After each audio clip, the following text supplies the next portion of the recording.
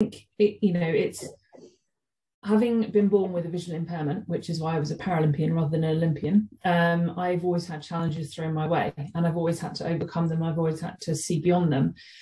But weirdly, despite being visually impaired, despite having no colour vision, lack of depth perception, struggle with bright light, I'm incredibly visual in terms of the way I learn and the way I remember and the way I think. And I was able to see when we won the bid for London 2012, which was, I think I've done the maths, and I think I remember rightly, it was 7 years, 1 month, 28 days before the Paralympic final on that finish line. And I had no idea what it was going to look like. But in my mind's eye, I could already see that that's where I wanted to be. And then as I went through the rowing career, obviously I had Beijing 2008 and various world championships. I changed shape. I grew up, I grew older. The crew around me changed, everything changed. And not until very soon before 2012 do we even know what the kit looked like.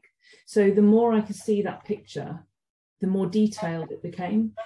Then when I knew what the kit would look like, I could see us in the kit crossing the finish line, and I knew what the medals looked like, and I could see the medals. And so having that positive visual aspect of it for me has always been there, despite the fact that I'm visually impaired, which sounds completely mad, I know, but having that there, and that's always been the case for me in life. I left a toxic relationship 4 years ago, and I had to live with a friend for 2 years.